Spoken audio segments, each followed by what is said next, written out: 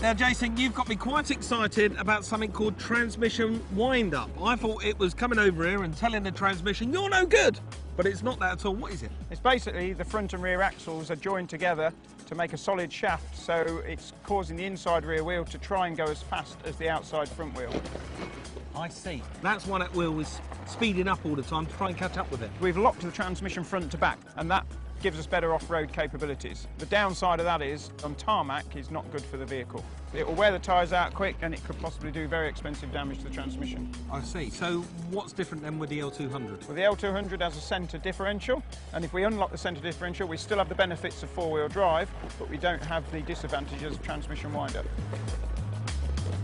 Right, so now he's freed the diff, and that means that there's none of that wheel spinning anymore, trying to catch up with the front wheel. It's perfect. It's allowing the front and rear prop shafts to turn at different speeds. If you need to have extra traction, you can then just move it into lock.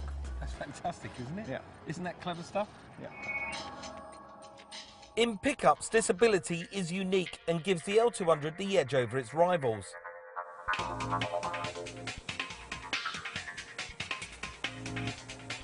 As you'd expect from Mitsubishi, the L200 has a very trick 4x4 system.